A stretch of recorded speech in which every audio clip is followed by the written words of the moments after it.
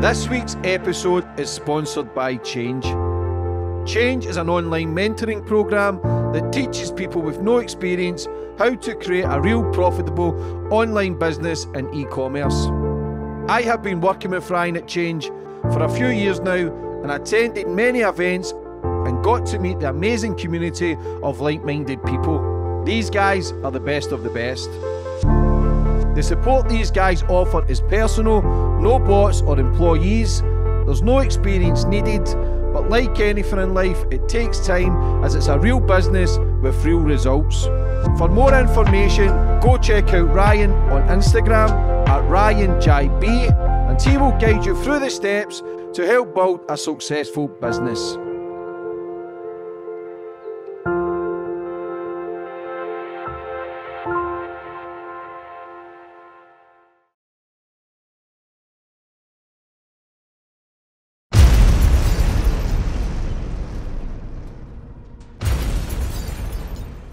You can now follow me on all my social media platforms to find out who my latest guest will be. And don't forget to click the subscribe button and the notifications bell so you're notified for when my next podcast goes live.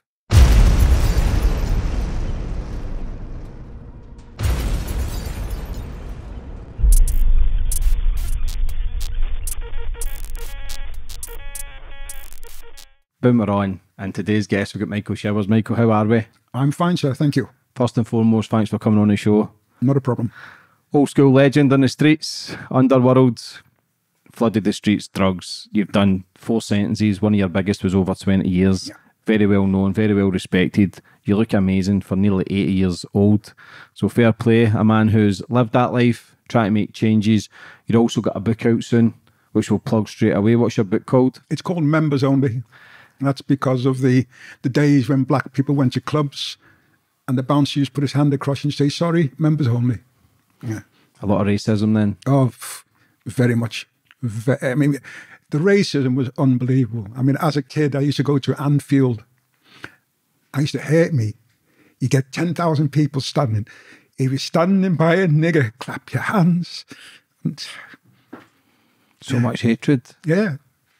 Why does that still upset you now? It upsets me because it shaped my whole life as a child. I don't think I'd have ever gone to prison if I had to be for racism. But I wouldn't have done anyway, because we went to a dance hall and they said, we don't want niggers coming dancing with our women. So the next week, 20 of us went up, battered them. And during the general melee, 2 guys got stabbed, 2 stitch stab wounds. That was it. And I was one of 5 who got arrested and ended up in Borstal. Yeah. Do you think that's what the catalyst was for you to then be filled with anger, rage, trying to not get one up on yourself, but just trying to survive against people who hated someone of colour? Oh, yeah. Oh, yeah. It's fucking crazy to think, though, how dark and deep racism was. It's still here. Oh, it's still here. People think it's a weird... Like, in Scotland, if I'm honest, I don't see it. I don't see it in the streets. I don't see people being racist against each other. I genuinely don't see it in Scotland, but I know people from England and how bad it still can be down here, especially I've got American friends as well, and they say how bad it is over there. Oh, yeah. I've got 2 sisters live there. Well, I had 3, 1 died. But they say when they come over, it's still bad. Sad to think. Yeah. But before we get into everything, Michael, I always like to go back to the start with my guests, get a bit of understanding about you, where you grew up and how it all began. Well, I was one of 11 children. I was number 8. We were born in a 2-up, 2-down house. My dad was a chief cook at sea. He was there away for like 3 and 4 months at a time, and brought up by a mother, a housewife, 11 children, and she did her best. As I say, it was a cockroach-infested house, and that was it. We just grew up. We had a good childhood, plenty of food, plenty of loving, plenty of care, and that was it. How was your dad treated at sea? Because he was good at his job, other captains used to try and poach him, and he had racism. And obviously, my dad came in 1920. So The racism then was even worse. And he used to fight it every chance he got. And he used to tell us as kids, don't let them get away with it. Fight it, fight it, fight it. Because I watched a film, who was it? I think it was Men of Honor, it was called. Cuba Gooding Jr., I think he was, that played the part, and he was a chef, but was it a true story? It was a true story. He lost his leg, but the bullying he used to do, he used to fight everyone else because he was a cook, but he wanted to be a fighter. And then I think they started blowing up the ships. They grabbed a gun and ended up becoming a hero. But I think he lost his, he lost his leg? I think he lost his leg. And he was the first black man to be like an underwater. Oh yeah, I think I know. Yeah, I remember. I think it was Robert De Niro. Robert De Niro. Oh, unbelievable film. I think it's a true story for anybody. Yeah, it was good. And the shit that he went through, lost his leg, they try to say you're not good enough, still fought against them and beat them, fighting his whole life. Yeah. This was like the 30s and the 40s, unbelievable. What were you like, did you go to school? Yes, went to Granby Street Secondary Modern School from age 5 to 16. That was it. How was that? Well, in those days, you were just given the basic education, taught to be factory fodder, and basically told you were going nowhere. And that was it. Were you doing any bad stuff then? A little street pilfering and things like that, but nothing major. Nothing major. How was it having such a big family? That was the thing then back then. It was 6 kids, 8 kids. That families had a lot of, mums and dads had a lot of kids back then. Did you feel the youngest in the family? No, because I was a number 8 and had 3 below me. So that was it. Was it a struggle? Poverty? We didn't even feel the poverty because, as I say, my dad had got good wages and my mum managed well. My mum was a good cook. So we used to come home from school for dinner. And that was it. We didn't really feel the poverty. How was it with your dad away all the time? Did that play an effect on your life? It did when he came home because he was so strict. Yeah, my dad was a typical African. You did as you were told. That was it. You didn't answer back. You didn't question. You just did as you were told. And that was it. It's changed days now, Michael. Oh, yeah. Fucking hell, man. The shit that you see nowadays. Do you see the change from the 40s to now? Well, my sister-in-law has got dementia in the States. And her own kids won't look after her. She's coming over here to live over here with her Sharon's sister. And to think that children won't look after their mother when she's ill, I just couldn't countenance such a thing. Just could not think that my mother was ill. I wouldn't look after her. What do you think's missing from this generation? Discipline. It was, I mean, when you got disciplined, you didn't like it. But now I appreciate and I understand why my parents were as strict as they were. When's the first time you get into trouble? I say the first time I got into real trouble was the dance hall fight. We were told we didn't want niggers coming up dancing with our women. And that was it. I mean, I said to the barrister at the time, we all got pleaded not guilty at Liverpool Crown Court, St. George's Hall. And they gave us, mother couldn't afford a solicitor or a barrister. So they gave us what they called a doc brief, which is a barrister who dealt with you all for a standard fee. And he came downstairs and he said, look, you're all being very silly. You can all be home. You've been in custody now because we've been in custody for 3 months. Got my 16th birthday in Walton Prison, in a men's prison, because I was in a boys' remand home. But once again, the nigger thing, fighting every day, and sent me to Walton Prison. And I had my 16th birthday in Walton Prison, in the men's prison. And the barrister said, you've all been in custody now for 3 months. You can all be at home with your families, plead guilty, you'll all get probation. We all stupidly changed our plea to guilty, and we all got postal, 2 years. And that was it. That was the start of it. Does that make you anti-authority then? Do they set you up? Well, when you've got a record at that age, it's hard to live it down. I couldn't get a job. So people I'd met in prison, came with graft. I started grafting, that was it. What sort of grafting? You talking hash? You talking No, snatches, blags, robberies? yeah. Cash in transit. That was it. You must look at it now, obviously, with all the cameras and CCTV compared to back then. No DNA, no fingerprints. Nothing. Yeah, they had no chance. Once you hit the place, once you got out safe, it was over. How much you talking back then for your robberies? Well, we're getting like $5,000 a piece, which is big money in those days. I mean, like 1976, I came out of prison 74, and I got invited on a bit of graft and ended up getting 60 grand, which was good money in 1976. I bought a Jensen Interceptor, and life was good. Because back then everything's paid cash. You don't have credit cards. You don't have people. No. Everybody was cash in hand. What was it like doing your first turn?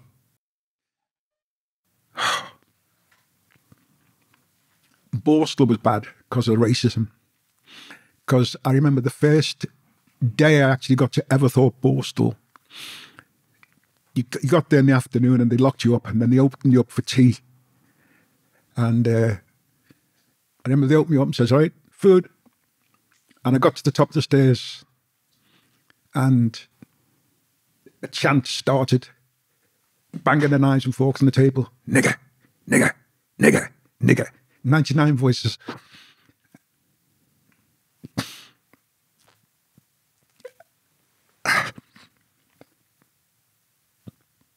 I was the only black person on the wing. I had to fight it every day, every single day. But I survived. I survived it. I excelled even. Yeah. How did you survive it then with everybody against you? Was there anyone on your favour? Or was everybody just following the crowd? For the crowd. I mean, they didn't want it. Nobody wanted to talk to me and things like that. But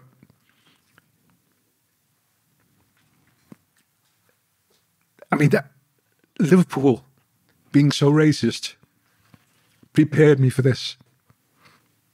It prepared me for things like that. Yeah. But I haven't forgotten.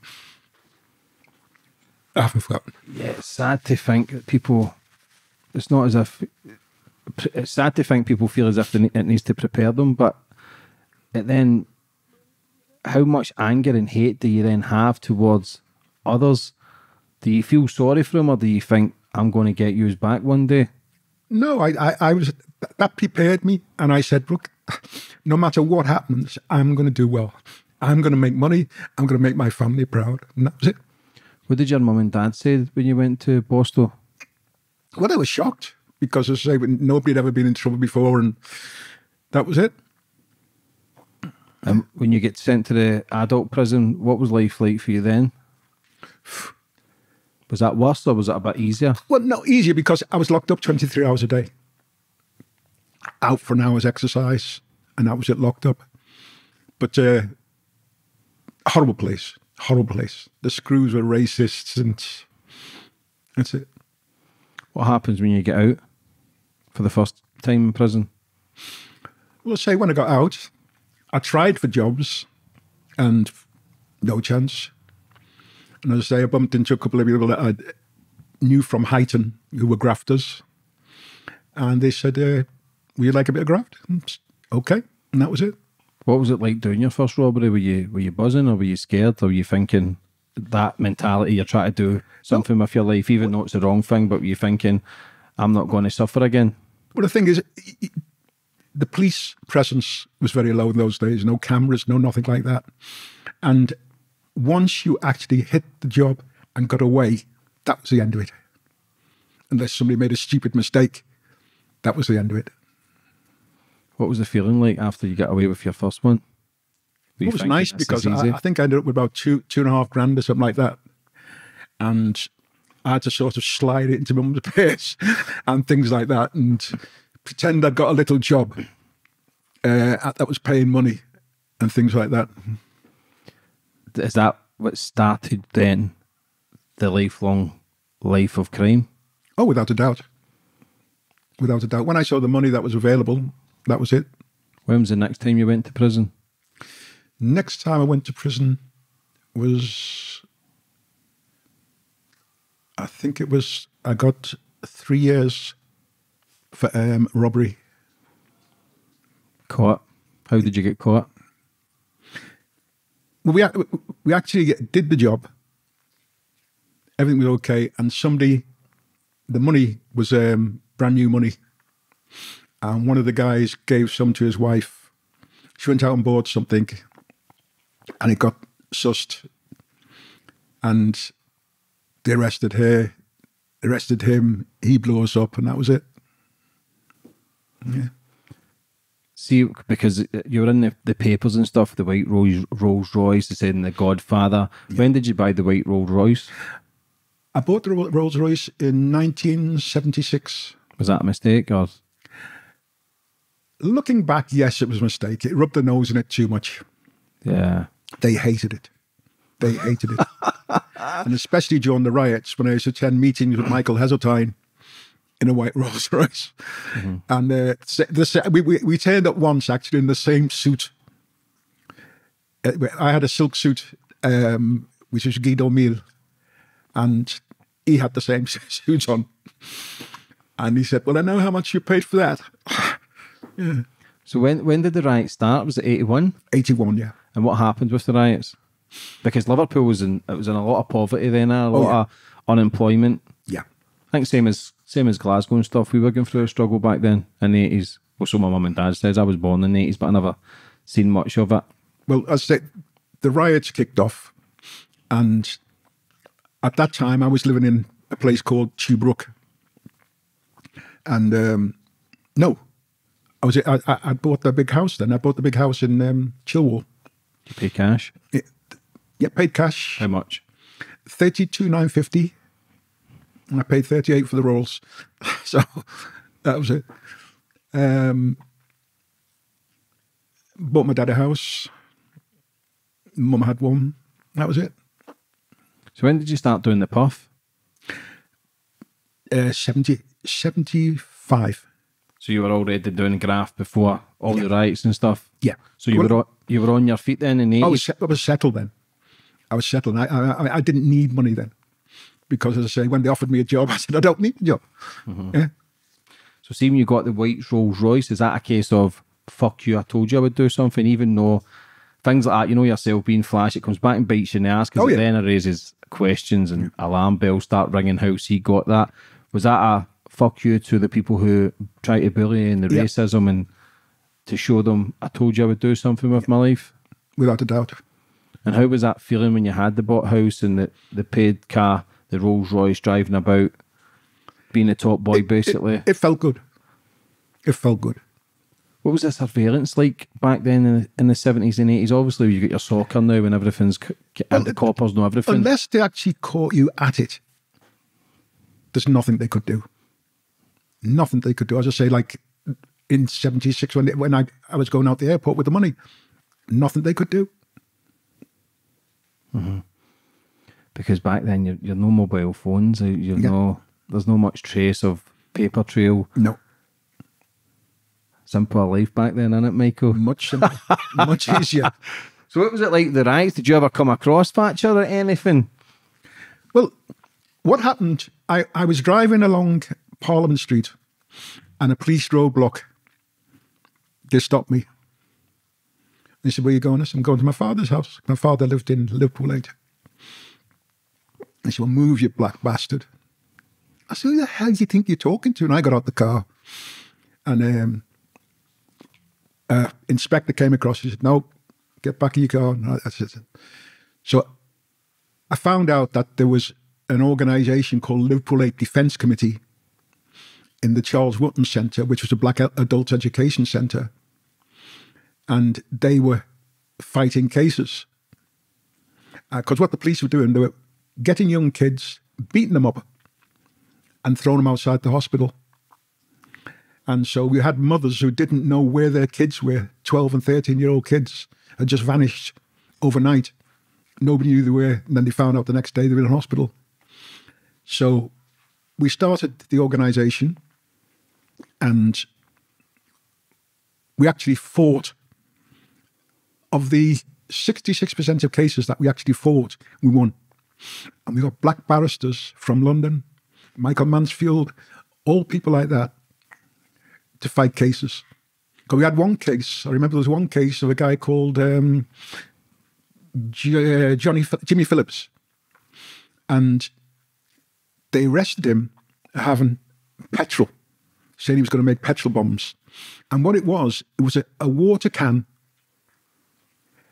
and it used to be a petrol can. And all they did, they tested the headspace and said it was petrol. And they actually did him on that. And the barrister, of course, got the fluid checked. And it was actually water, which was using to top up his radiator. And we won, 66% of the cases that we actually took on, we won. And they hated it. They hated it. What was the riots like in 81? Oh, I felt so proud when I saw what was happening, because I thought, at last it's happened. Because some of the things we used to see the police pull up outside a pub called the Alex, which was on Upper Hill Street. And the black guys used to play pitch and toss, nearest the wall and things like that. And he'd just jump out the jeeps and batter them and arrest them for absolutely nothing. And of course, when that happened, everybody thought, yes. See, in the 80s then, you're flying high, everything's paid, you're looking after your mum and dad, people around you are doing well, your circle's small. I read that you always kept your circle small. Yeah. When did it come on top for you? It was after I was offered the job. I was actually called to a place called Graham House, which is just by the Crown Court in Liverpool. And there was a man called Dewi Rees and another man who was the head of the Heseltine Task Force. And they contacted a man called Rashid Mufti, who was a college lecturer who was on our committee. And they said they wanted to speak to me. I went down with Rashid, and they said they'd like me to resign from the Defence Committee, and they'd give me a job in the Manpower Services Commission, a well-paid job. And I said, well, I'm not in it for a job. I don't need money. And after that, that's when all the problems started. And I was working then in the Merseyside Immigration Unit. And a client of mine came and said, because I got his dad, his uncle, his entry clearance into Britain. And he wanted entry clearance for a wife he just married him back in Pakistan. And I said, no problem. I shall do that. But unknown to me, he was actually shipping heroin in. And the customs were on it. And the customs followed him to the Immigration Advice Unit, where I worked. And from there, that's where it all started. Because when he was actually arrested, collecting the heroin, they said, look, we've followed you here, we've followed you there. You went to the Immigration Advice Unit. Yes, I went to see a man called Michael, to get entry clearance for my wife. Blah, blah, blah. He got my uncle his entry clearance. The tape goes off. 5 hours later, the tape comes back on again. I now wish to tell the truth.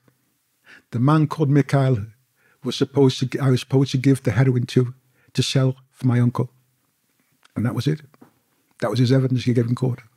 So set up, you got a 20 stretch for that? I got 24, yeah. What was it that says you're getting the brown from Pakistan? Pakistan, and in fact, the brown was being supplied to British custom officers by Pakistani drug smugglers. And it was all part of a big conspiracy.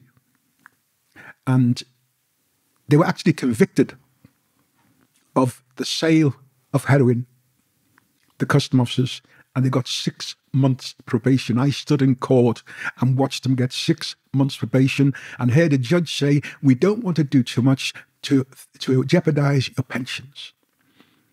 Yeah. Shit.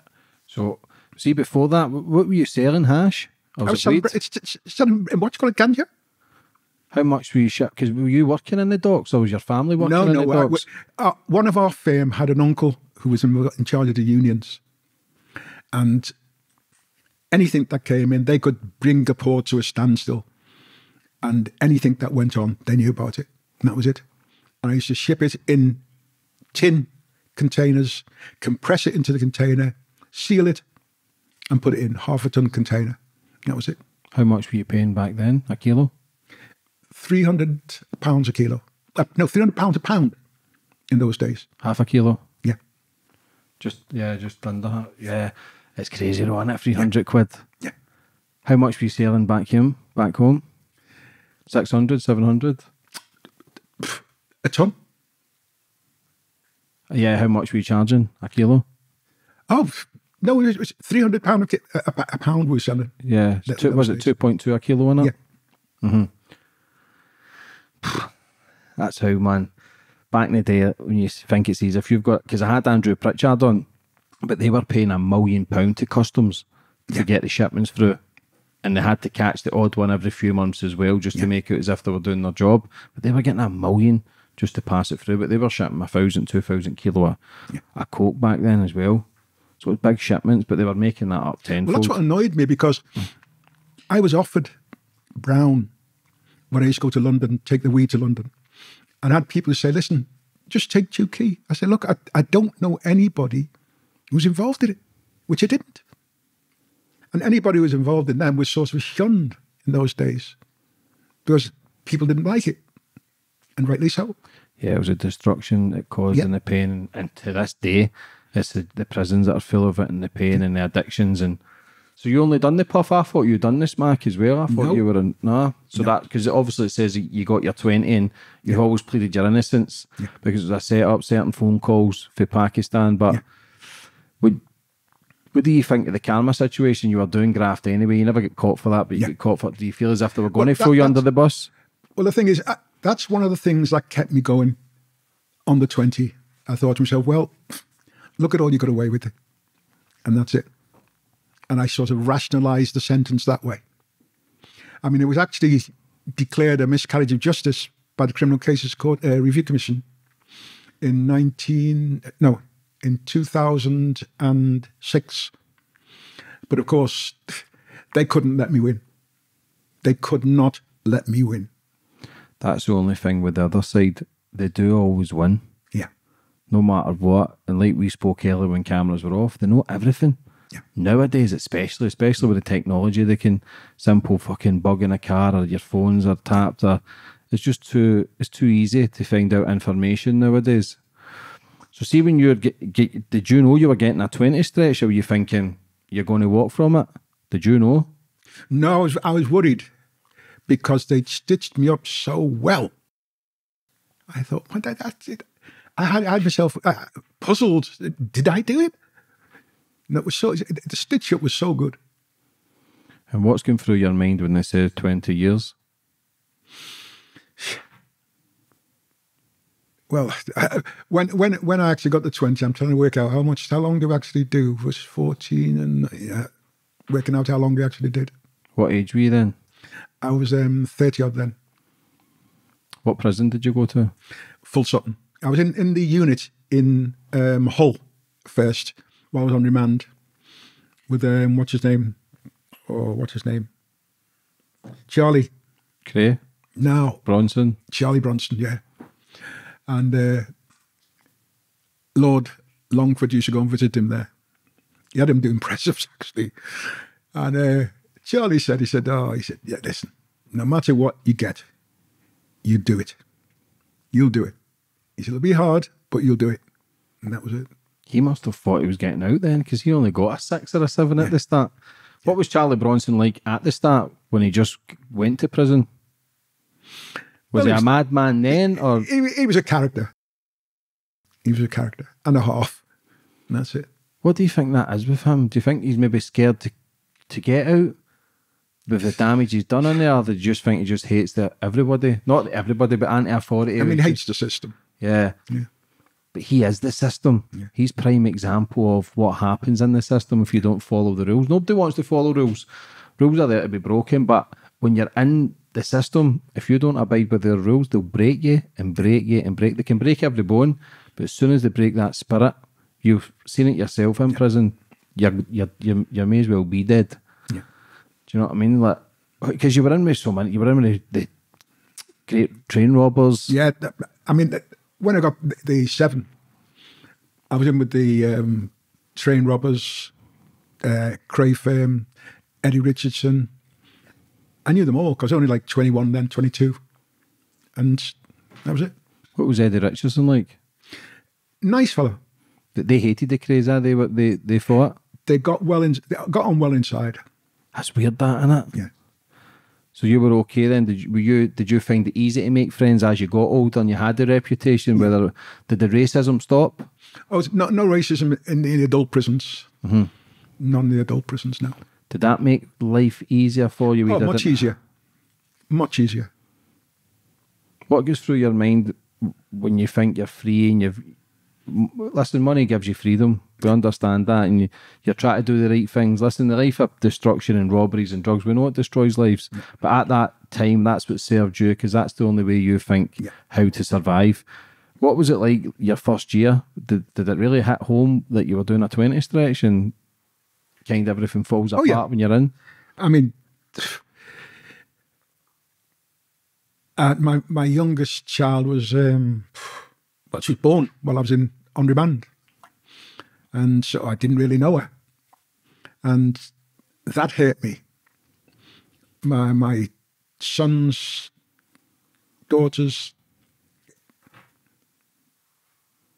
I mean, it was sad seeing them like once a month and then once every 2 weeks or whatever, but that was it. Because did your first wife did you not pay for the house cash and she fucked off with it? Yeah. I'm laughing because that's what happens. It's the classic manoeuvre. She was a cow. That was it. And as I said, she divorced me while I was in prison. Mm-hmm. And wouldn't let me see the children, things like that. What about, who was it that was killed in a car chase? Was anybody killed in your family in a car chase? No, my son was actually killed. Well, my mum died in a car, as being hit by a stolen car while I was on remand. Mm-hmm. And they wouldn't let me go to her funeral. My son, he drank some Bacardi, which was actually pure cocaine. His girlfriend had gone to Jamaica, and as far as I'm concerned, she'd had a little fling with a Jamaican, and he gave her 2 bottles of rum to bring back, and gave her a phone number to phone when she got back to England. And she gave a bottle of rum away to the gardener in the hotel they were staying at, and brought a bottle home, and that was it. My son drank some. That was it. He died. What about your mum? How's that then when you're in remand and your mum's been killed? Well, I always remember the morning. They came to me about 1 o'clock in the morning, and they said to me, "Is your mother named Daisy Pretoria?" And then I knew something was wrong. And they just told me, put me on the phone to my wife, and she told me my mum had been killed by a stolen car. That was it. Was there ever any justice for that? Yeah. The guy who did it, his barrister said, "This unfortunate lady has sons who are well known in the criminal fraternity. Can you imagine what would happen if you send this young man to prison?" That was it. So he got away with killing your mum because of who you were? He also killed a student doctor 2 years later. Again, stolen car. Yeah. So you get through all that then, your life with the racism, the hate towards black people, just your mum being killed, losing your son. Did it ever come on top where you felt as if, I don't want to take it anymore and think about taking your own life? Or did you have so much hate and rage to then just... No, I've always thought, I'm going to get out I'm going to do well. And that's it. I'll show them. And that was it. Did you feel as if making money eased the pain or whatever you were battling within? Yeah, it did. It did. It made it easier to survive. And that was it. What was the craze like in prison? Well, as I say, Reggie, I was in with, and he used to like hooch. He used to like the hooch. I used to have a drink myself. And he was a typical old Cockney. Typical old Cockney. Fuck him. That was it. Yeah. Nice fellow was Reggie. Who was the maddest person you were in prison with?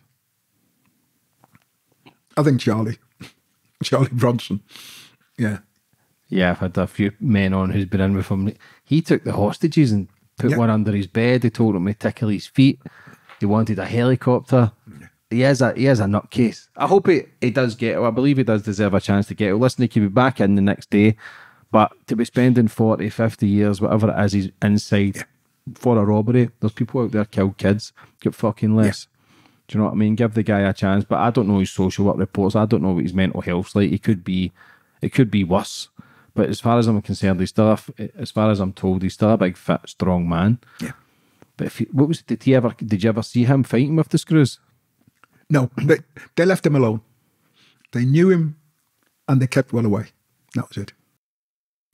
What's the worst thing you've seen in prison, Michael? People hang themselves. I'll tell you what they made me laugh once was Frankie Fraser. I was down the block and he shit a screw up. They opened the door and he had shit in his hand and he pushed it under his mouth, up his nose, everywhere. The screw was vomiting everywhere. Yeah, Frankie Fraser. He was proper, wasn't he? Yeah. He was a proper old fucking psycho. Yeah. He was a gangster, wasn't he? Yeah. He lived and breathed that life. That's what he wanted. And who is it? Oh, it's Freddie Foreman. Who's still alive? Is it? I think Freddie Foreman's still alive. Foreman's still alive, isn't it? Yeah. And Roger Bender. Yeah. What was Roy Shaw like? Just an honest, gym-minded person. That was it. Because he could scrap her. Yeah. Did you ever see him scrap in prison? No, I saw very few fights in prison, actually. Paul Sykes was a regular one, but I mean, that's it. Everybody, I mean, Paul was a nutter like Charlie. Yeah. It's mad, isn't it? The names that you came across and how a lot of their names still live on with their stories and people still speaking about them. Yeah. Do you look back and think that because they're all dead now, like how fast life goes as well? Oh, yeah. Yeah. See, after you got your 20 and you done 14, 15 years, what was the plan to come out? Was it straight back on the graft, especially with the contacts you've then got? Yeah. You're then working with that top end people in the underworld, the people who's got connections that can open doors to any fucking thing you want. Was it planning to then come back out and just flood the streets? Well, I did a bit of job with Roy. Oh God, I forgot his surname. The little racing driver in the Train Robbers. Can't remember his surname, but I used to get ash off him, sell it in Liverpool, take the money up to him. That was it. What's the worst prison you've been in? I think Strangeways. How? The screws were officious, barbaric, petty. Yeah. Did you ever have any riots inside? No. I went to Strangeways. We were one of the first prisoners to go in there after the riots. Yeah. What did you do once you came out? After your 20 stretch? Well, I was banned from Liverpool when I first came out. I had to get permission from the Home Office to visit mother's grave and my son's grave. And then, fortunately, I met my now wife, Sharon, and life became rosy. Because how many kids have you got? 11 as well? Yeah. That's a lot. I thought I had a lot, Michael. How hard is it then when you're in prison, knowing that you've got kids and stuff and you've lost your mum and you've lost your son? When does it all hit home that the life that you were in as well? Do you ever feel like the victim, or do you feel as if karma always plays a part as well? How do you see it, life, from your eyes? Well, I don't think it's karma, because to think it's karma, I would have to think I was doing something wrong. Mm-hmm. And I didn't think I was doing anything wrong. I thought, as far as I was concerned, I was just working to survive, and that was it. Like robberies and stuff, obviously, but because everything has that effect. If there's women in there or children in robberies, then it scars them as well for life. You know what I mean? I'm not talking about losing lots. We should never lose people. If we could live the perfect life, we would never lose people the way we want to lose them. But the sad reality is this is life, and we lose people just in a heartbeat, and you realise, shit, man, I wish I was a bit nicer or more connected to them. Do you have regret where you wish you'd have been closer and more understanding towards, especially being in prison as a mother's instincts is to try and keep her son away from trouble? Do you have a regret that you were in prison when it happened to your mum? Without a doubt. Because, I mean, to actually be sitting in a cell while your mother's being buried, I mean, that was hell. That was hell. What was it like going to the graves when you came out? Oh, that chewed me up.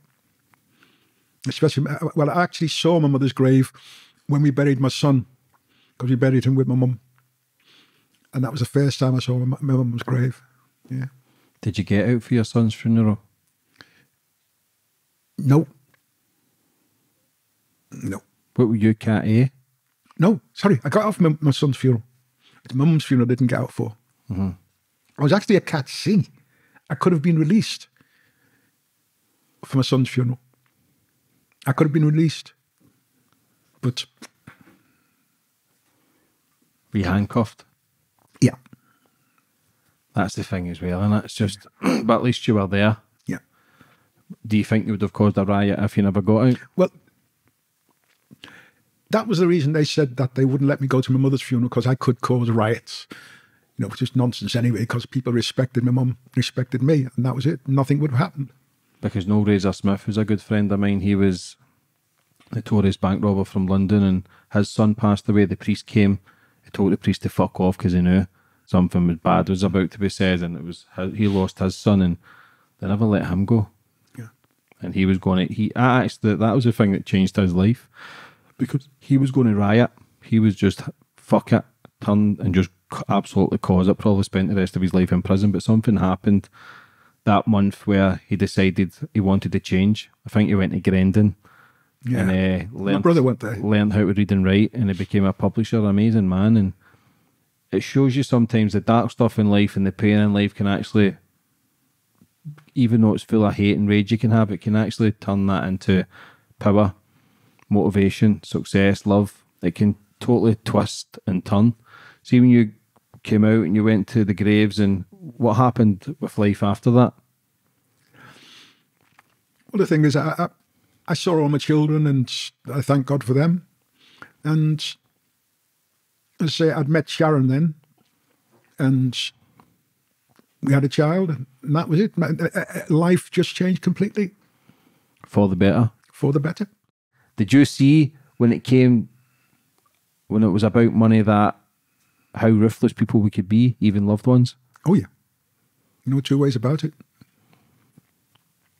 Allegedly, how much was moving through your hands when you were at the top? Millions. Millions. Were you ever satisfied?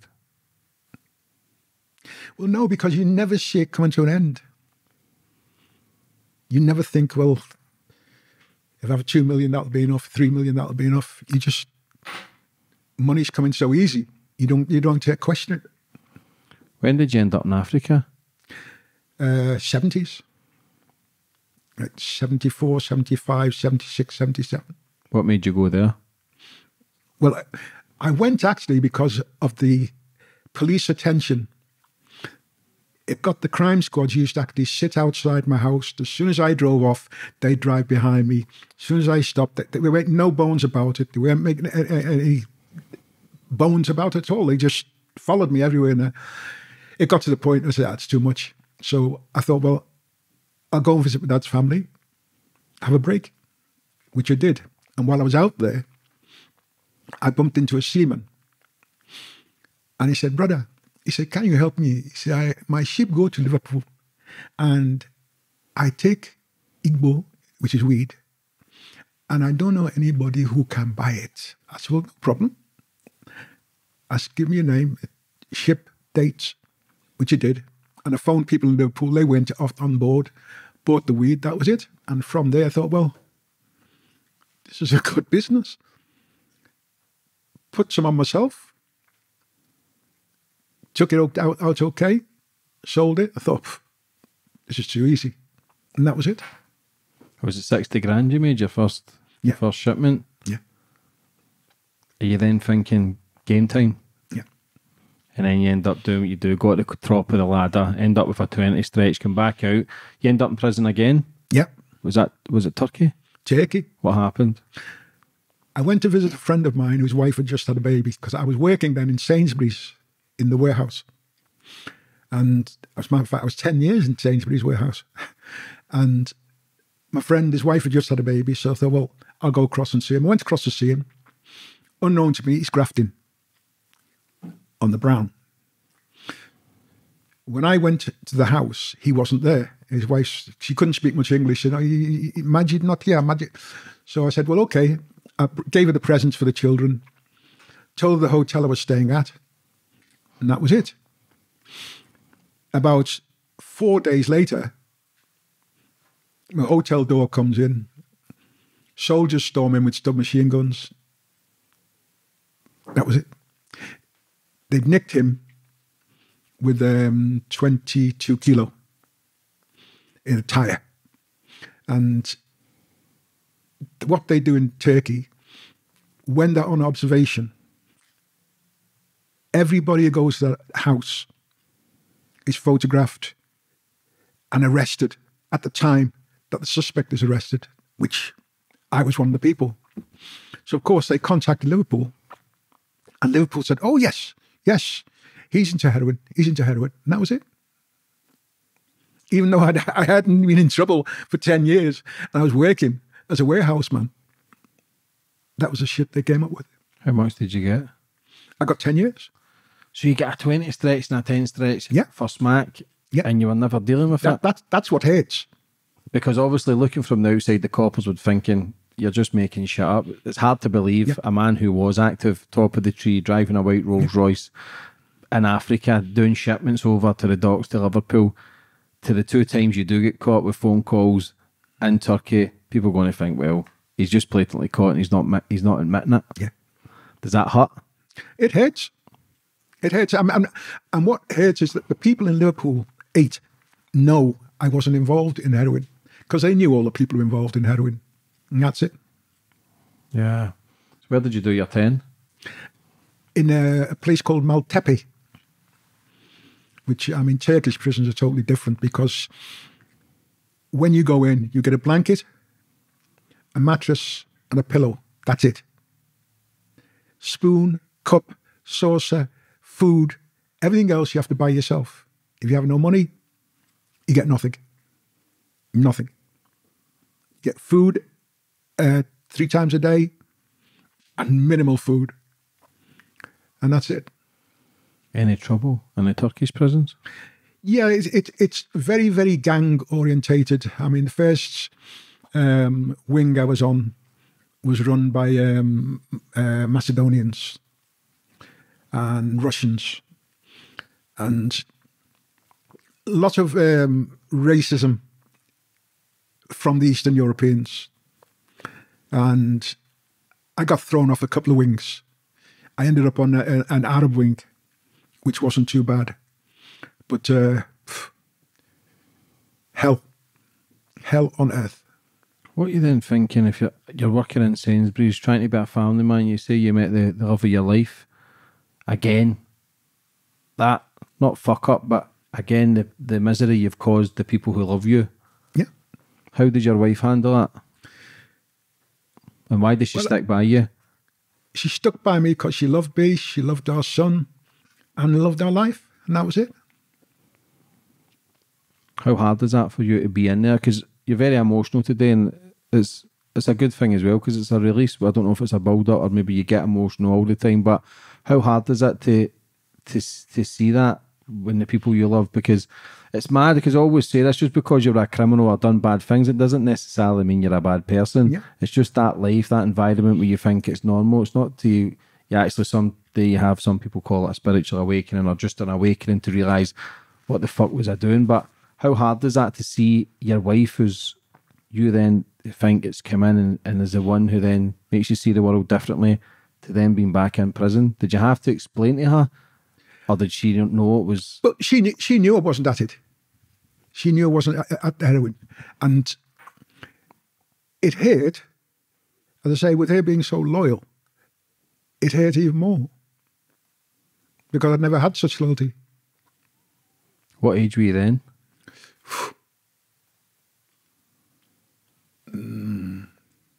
Age 60. 60? Fuck's sake, Michael.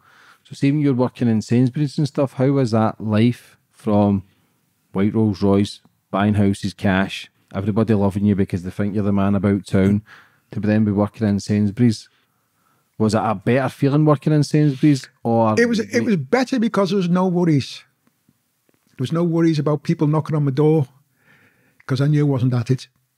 But then again, you don't have to think you're at it. If they think you're at it, that's it.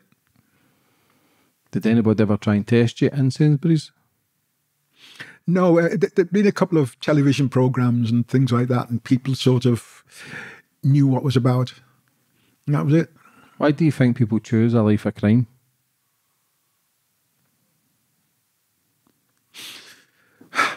I chose it because it was the only way out. And that's it. And because it was very fruitful. Yeah, the external stuff. Yeah. It's crazy though, isn't it? Because it does always come back and bite you in the ass. And seeing you're in the Turkish prison, how long did you actually do for your time? 6 years and 8 months. So it's not even half over there either. No, it's 2/3. Do you get any home leaves or anything in Turkey? Is it... Yes, you after you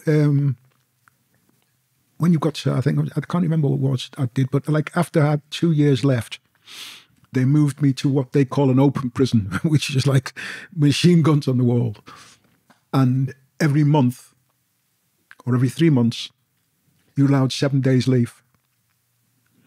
And my wife used to come to their holiday resorts, and I used to go and spend time with them a week. Yeah. What was that like, getting your first home leave in Turkey? Unbelievable. Unbelievable. Yeah. What's the happiest moment in your life, Michael? My last child being born. Yeah. Because I knew it'd be my last. Yeah. That's a good number to stop me at 11. It's, why did you know it would be your last? Well, I was nearly 60 and that was it. How do you look so good for someone who's nearly 80? You're very smart. Your tie is absolutely spot on, man. How you've done that tie is amazing. I think prison, where you keep fit because you have to, and it's your sanity. That's it. You keep sane by being fit. You think survival mode? Yeah. Learning the basics, traits and tools to keep fit and keeping your mind sharp. Yeah. There were no gyms in Turkey. Yeah. You just had to, like... Just press-ups? Stones on bars and things like that.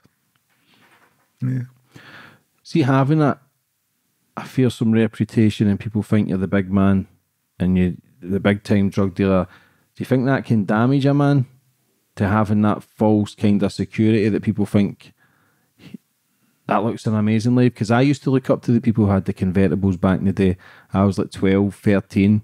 They used to have the convertibles, the big blondes in the passenger seat, driving about in escort convertibles, and I think, wow, I wanted that life. Yeah. And then 10 years, 15 years later, the blondes are haggard looking, they're damaged looking, the men are in and out of prison, the big deals, 100 grand deals that $500,000 deals turn into 10 grand, and then it's 5 grand, then it's $1 grand, and then they can't get back what they've lost, but you always lose. Yeah. Do you see that as well? There's never a winner. I think I realised after the 20 that you couldn't win. You couldn't win. And that was it. How long did it take to get back from Turkey?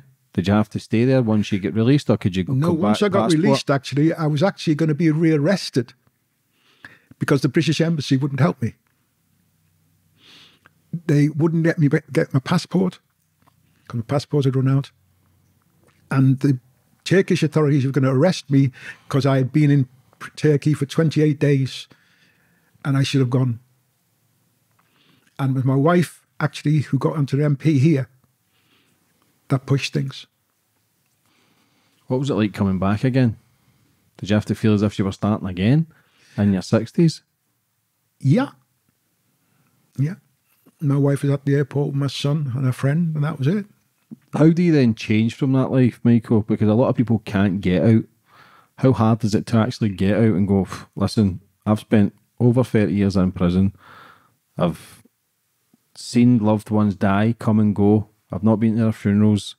The pain's always there. But how hard is it to then try and hold back that anger and frustration towards life, towards the bullies, towards the criticism, towards the people always try to bring you down? How hard is it to then try and flip that, to be a family man, to work in Sainsbury's, to try and do the right thing? Was it a hard transition? I didn't find it actually hard. I just took to it like a duck to water. It was just natural. That's it. And I was getting a decent wage because I was on like £11 an hour then, which was good even today. Yeah, I think people are only 13, 14 quid now. Do you miss it? Which graft? Yeah. Yes. I missed the freedom of the money. And that's it. I don't miss the risk or the worry, but I miss the freedom of the money. I mean, I would love to be able to give my present wife the life that I gave my first wife. But the thing about a good woman is, well, she's just not interested. They don't care They don't care for that life. They're just happy you're sitting here. Yeah. They're just happy you're on the couch watching shit TV, taking your dog a walk. That's winning. The beautiful thing is, the simple things in life, and as cheesy as it is, the best things in life are free. Yeah. Connection, love, honesty if we can get it, food in the belly. I know a lot of people struggle, but if you've got the basic things, you can actually have a good life. But because you've lived the high-end life, it's hard to give it up because you know how to get there.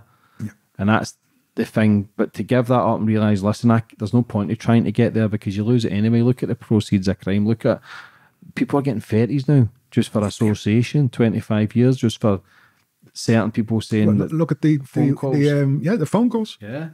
And then you're talking what's the phones the people were using there?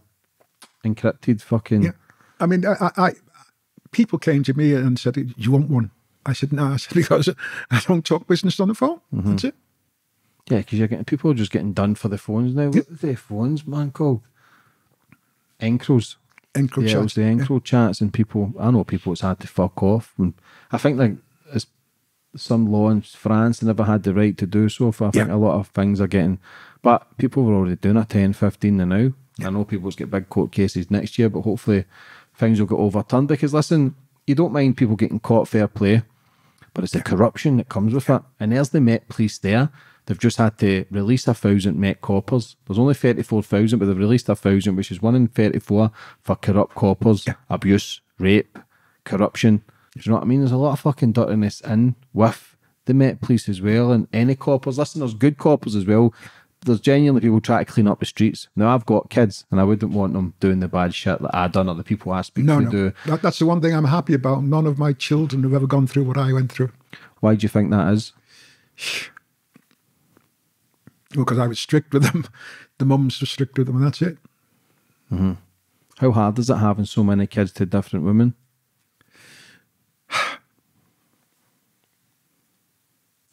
it's hard because some of the mothers hate you and turn the kids against you. And you want relationships with your own children, but you can't have them. Because the older I get, I just realise it's all about family. Yeah. You keep that tribe strong, you keep that family not in line, but there's got to be discipline to I've lived a fucked up life. You've lived that. You've lived longer on this planet to see it longer than me. And but that's the destruction that you can't cause back then, because you don't think 10, 20, 30 years down the line. You're thinking in the moment with your dick and just try to be the big man and try to do the right thing. But then realising as time goes on, family for me is everything. Yeah. My kids are happy, I'm happy. They're fucking hard work. It's hard. There's no point in denying it and going, oh, I skipped down the road and everything's all great and rosy. Life is tough. No matter how much you make, no matter what level you're at successfully, there's just, the bottom line is you just have to get on with it. Try and learn and educate and learn from the mistakes to then try and pass it down for future generations. But as human beings, we're all different. We all see the world differently, and that's what can be the beautiful thing about life, because nobody knows, I say this all the time, but nobody knows what's going on, Michael. No. I genuinely don't think they do anyway. We can talk a good game. My job is talking, but I still don't know what the fuck I'm talking about half the time. See, when you get out there in Turkey, try to do the right things, how long have you been free? I think it's nearly 10 years now. How are you feeling now?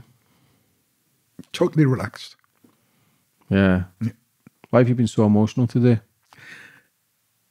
Because the racism, as I say, which shaped my whole life, is something which I hate. And it does make me angry. Do you think you ever forgive those people? Or do you think No, I don't think I'll ever forgive them. You'll die with the hate towards them? No. Did you ever get therapy in prison? Did you ever work on your emotions or anything? To come down from in those days, there was nothing. Mm-hmm. There was nothing. Because nowadays the mental health rife. But listen, again, I get it. It's good to talk. It is. Yeah.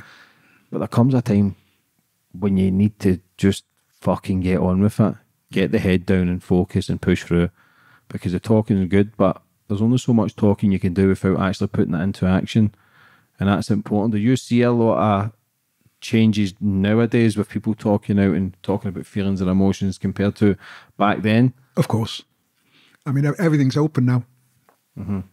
Everything's open. As I say, the main thing I see which is so different is the male-female relationship. And that's it. Yeah. But nowadays, they want everybody a female. Yeah. They don't want any masculinity. They don't want any tough men, strong men. Yeah. There's got to be balance. There's two different genders for a reason. There's two different energies. There's different chromosomes. There's different genders for a reason. Male and female. There's feminine energy. There's masculine energy. But it's like my wife couldn't understand the furore of that guy kissing the footballer. He was overcome by emotion. He kissed her. That's it. That's all it was. He didn't sexually assault her. But this day and age, when they're talking about toxic masculinity, they try to take it away. But again, it's nothing to do with people being toxic. The toxic thing is being weak and abusive and hateful. If you're masculine, you're strong, you're loving, you're caring. So people need to understand, stop trying to take the masculinity away from men. The world needs that. The world needs women as well. So both play their part. Men and women, we need each other. Men build big skyscrapers, women bring life into the world, and this is what it's all about. Be who you want to be. If you want to be a boss lady, if you want to do that and do your own thing and be independent, listen, good for you. But men need men and women need women, and we both need each other just to get through in life. Because life's, I don't know, do you feel as if family life is changing nowadays? No, not really, because we're the old-fashioned family. So that's it. How was it speaking out? When was the first time you ever spoke out? Did you do any news articles or anything? Yeah, there's a few newspaper articles. I mean, I actually spoke out during the riots many times. What was it like speaking out loud, stuff like this now, and people see people talking about their past and their life? How does it feel? It feels odd in a way, but also nice and relaxing. Yeah. How was it writing a book? Oh, that was emotional. A lot of emotion there. Yeah. What do you think changes racism? Education. You've got to educate the young. To think people hate on other people from colour, even religion, you've got people hating on everybody. I think people are just full of hate, but you've lived that life and you can still see the emotion, you can still see the passion, the hate and the love, and see the people you grew up with, are they still around? Most of them are actually. Yeah, most of them. We're fortunate, black people, because we tend to have longevity. That's it. Why do you think that is? I don't know, but it's the... I say most of my friends from school are still around. Yeah, because our dads knew each other, our mums knew each other, and that was it. What do you think looking back in your life, Michael? Oh, there's many things I'd like to change, but you can't change the past, and that's it. What would you change? I'd have changed ever going to that dance. That's it. Yeah. Do you feel as that was the thing that changed? Oh, that was the start. That was the life? start of everything. That's it. Did you ever feel at peace in your life? Have you ever felt at peace? Yeah, I'm at peace now. That's it. I'm totally relaxed, and that's it. What's your daily routine like? I get up 6 o'clock, make my wife's breakfast, run a bath. That's it. Do shopping. That's it. Do you love your wife? Very much so. Very much so. What keeps a happy relationship? Well, I can't say not arguing, because we do argue. I think that's normal. I mean, just being at peace with each other, and that's it. I think communication's key. Yeah. Yeah, my missus does my fucking head in. Yeah. So I think arguments are healthy. She doesn't really argue, it's me. I get uptight sometimes. The pressures of life, I tend to take out into people around me. Yeah. And it's, I'm learning. As I'm getting older, I believe I am chilling out a bit more. But I also believe sometimes a little bit of anger's got us where I am today as well. Because a lot of people who like to, you give them an inch and they like to take a mile. So sometimes you've got to have that little bit. Listen, dickhead, just, okay, I'm a good guy, but just be careful, because just don't take the piss. Yeah. Did you feel as if people knowing who you were working in Sainsbury's and stuff was a good thing? Because people can look down at others. Yeah. He's had a fall from grace, and do you know what I mean? People want to see you fall flat in your ass, but then not understanding just having freedom is a rich man's thing. Yeah. You're rich, I believe, anyway, especially if you've tasted prison for so long as you have. So even, but we see people like to judge in what we wear or what we drive. Yeah. Did you see that working in Sainsbury's? Did anybody ever laugh or go, oh, well, you deserve it? No, not really. I mean, I still drove a good car, I still dressed well, ate well, went out to restaurants, so they didn't see any difference, really. Why do you dress so well? You look great. Is that just get up and dress up? Well, it's something I like to do. I've always liked to dress, and as I say, it just comes natural to me. What's that knot called in your tie? Because that's the Windsor. The Windsor knot. Yeah. That's the perfect knot. That's the one in it. You see, I do the old-fashioned way we used to do our ties at school, and it's all creased. But the Windsor knot's the one. When did you learn to do that? My dad taught me, that was it. When did your dad pass? 1988, I think it was. Mm-hmm. No, 1900. No, it must be 1990, because he was 90 when he died. It's a good age as well, isn't it? So you've got good family genes then? Yeah. Strong? Mum got killed at 78. My mum's mum died at 100. And my dad's mum died at 106. So. What was the nutrition? Fufu. Was it? Yeah. Did you drink? Yeah. Rum? Brandy. Good old brandy. Yeah. It's mad that my granddad he was 86, I think, or 88, but he was still smoking hash. Yeah. So he was when he went, he was fucking smoking the hash in his house. And he was still fit. He used to drive about, and he was a mad old bastard, old Joe, my mum's dad. But he was the same. He loved the hash. He smoked the hash right up until his day we went. Yeah. It's mad that. Where do you see us? Where do you go forward for the future, Michael? Oblivion. That's Yeah. it. Yeah, as I say, if I live to see my son, as I say, pass out as a barrister, I'll be very pleased. Because your son's just graduated, is that correct? No, he's in his last year of study now. How's that make you feel? It makes me proud that, and also it gives me hope because he doesn't know racism. He's never been called nigger, so that gives me hope.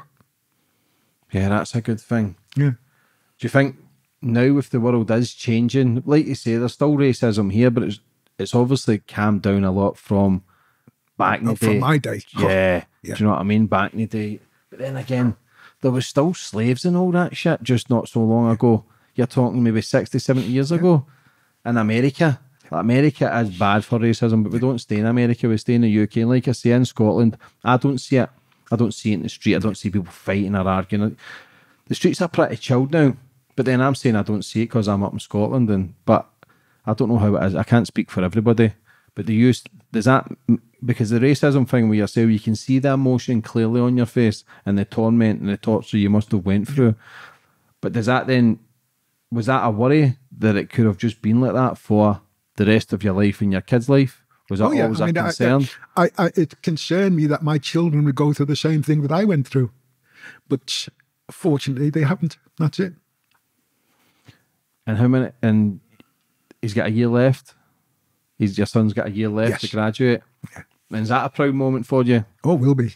What will be. What is your proudest moment so far, Michael? The birth of my last child. Yeah? Yeah. Why is that one that sticks out? Do you feel as if you're in a better place?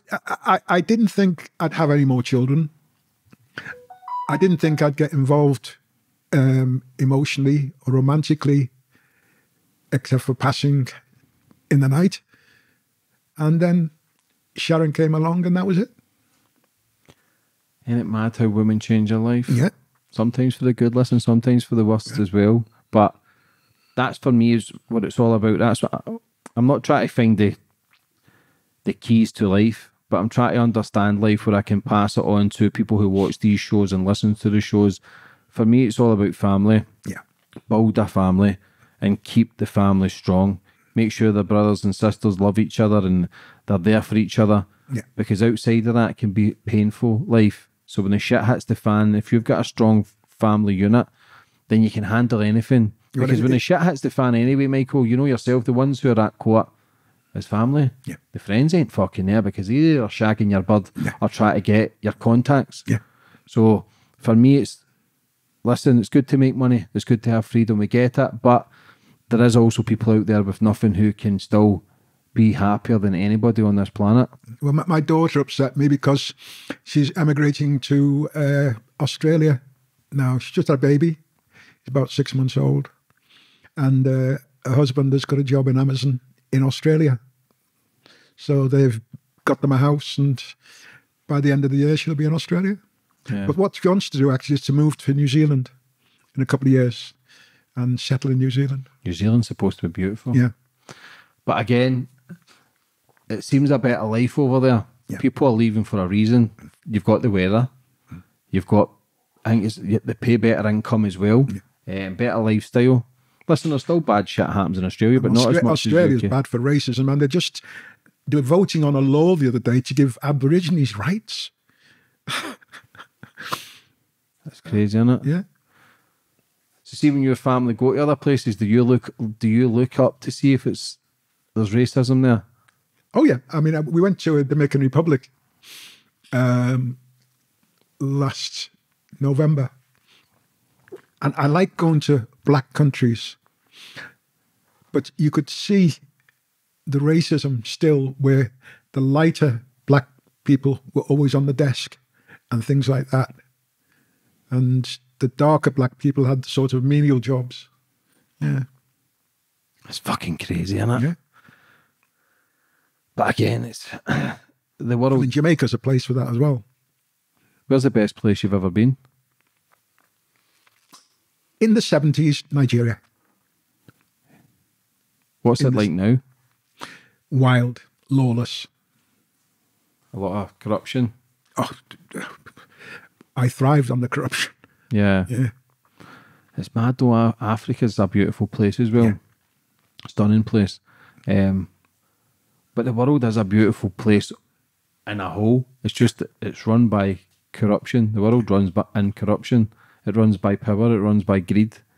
It doesn't care about the average man. It doesn't care if you're poor. It's the rich get richer in this world now, and nothing changes unless the people make a stand. And will that ever happen? I genuinely don't know. I hope it does. I just don't want it to happen in one country. I want everybody to unite and go, well, wait a minute. How does a child from 1 year old smile 300-400 times a day to then the time they're 18 they smile less than 10? So whatever system we've got in place doesn't work. Whatever system that we're going through, whatever hoops we're jumping through, it doesn't work. The schooling system, the educational system, the working system, the environment, something's not right. Yeah. But then the government, they make their money off of people's misery, the torment. And that's why the system is in place. So people are too caught up in it that they can't think for themselves and think, well, wait a minute, let's ask the questions. And that's all it's about, it's just asking questions. What's the best life advice you've got over the nearly 80 years on this planet? Be satisfied with what you have. That's it. And love your children, love your wife. That's it. How important is love, Michael? Oh, very. It's kept me alive. It's helped me to survive. Did you know how to love back then? Not as much as I do now, no. What changed that? Your wife? Yeah. Is she, because I'm very impatient, were you impatient in life? Just always try to live on the fast lane instead of slowing it down and appreciating everything around you? No, I don't think I appreciated things as much as I do now, obviously. That's it. Do you owe your wife a lot? My life. What would happen if your wife wasn't here when you got to jail in Turkey? Do you think you'd have been active? I think I'd have been active, but I'd have left England. Mm-hmm. That's it. What do you miss most about that life?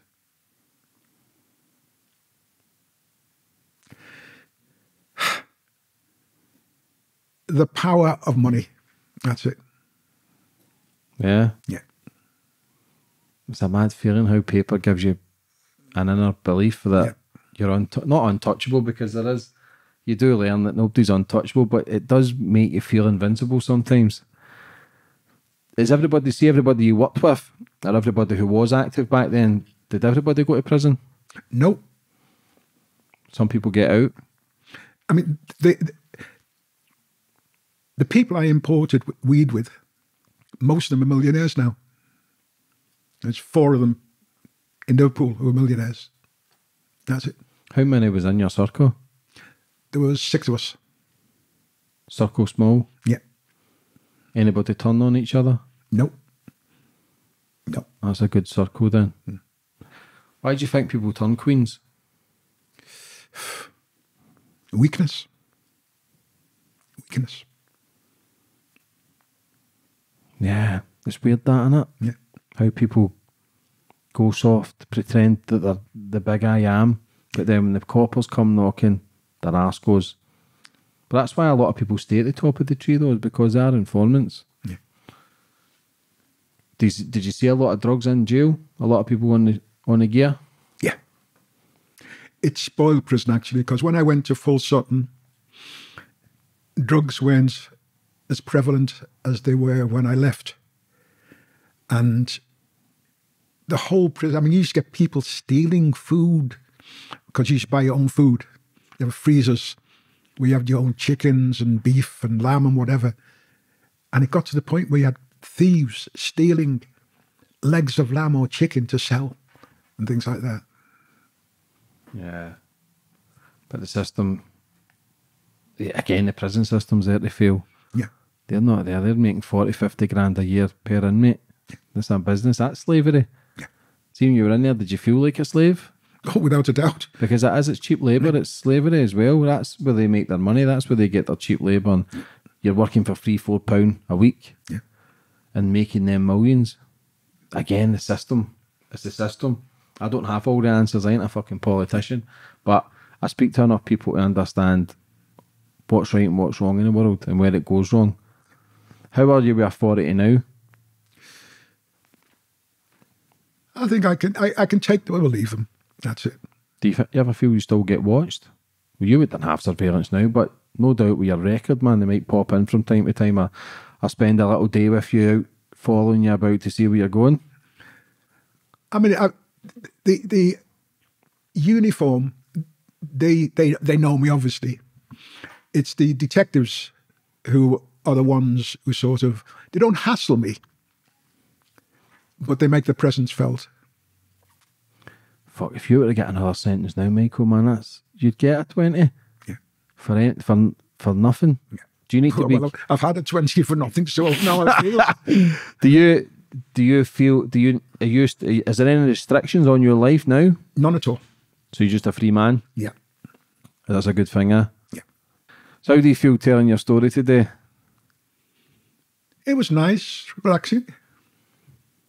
Brought back a lot of bad memories, but c'est la vie.